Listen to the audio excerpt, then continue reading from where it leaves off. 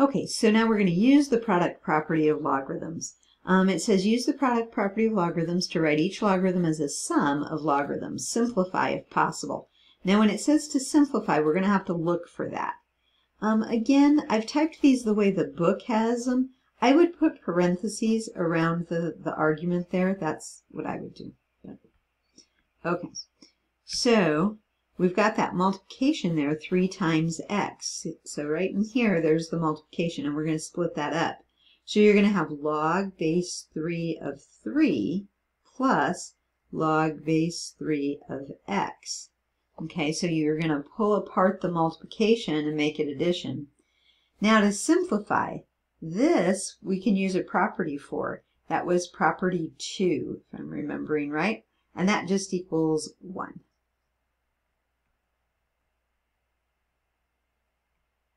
And that would be simplified. You can't do anything with the other logarithm because we don't know what x is. Okay, so now on the next one it says, use the product property. This time we've got 3 things that are being multiplied, 3 factors. So I'm going to have log base 2 of 8 plus log base 2 of x plus log base 2 of y. Okay, so you split up each of those factors and they become their own argument individually, and then you're adding those logarithms together. Now what about simplifying? Well, you have to think of 8 as a power of 2. So if I think of 8 as 2 to the 3rd power, so 8 is 2 to the 3rd power. This is like you've got to remember that kind of thing. Okay? And then you have the other ones. They're not going to simplify.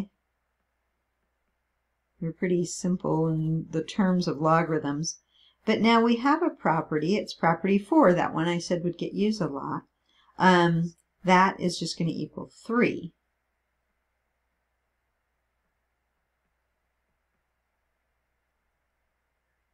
And so that one's done. Okay?